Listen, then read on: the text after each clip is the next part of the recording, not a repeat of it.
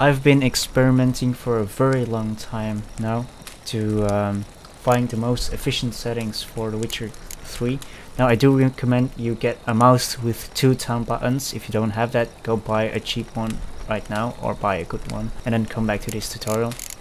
So you want to leave this all at default, and lock on target, you basically never want to use this, so just bind that to a key you'll never use, because the automatic targeting in the game is really good, so you don't ever need to use this.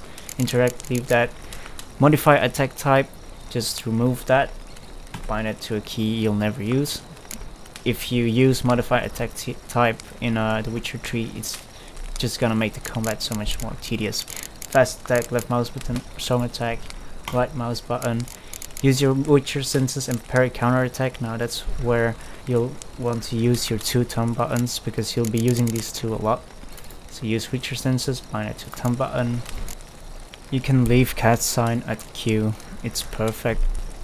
Change dodge to mouse scroll wheel. You'll be losing that a lot, and trust me, if you're gonna leave that at alt, your thumb's gonna hurt. So mouse scroll wheel, and then you're gonna sacrifice toggle between signs for it, but it's really fine. Leave quick access item on middle mouse button. You're gonna be using this for bombs or your crossbow or your torch. Get off your butt and use these new awesome controls to slay some monsters. Good luck out there.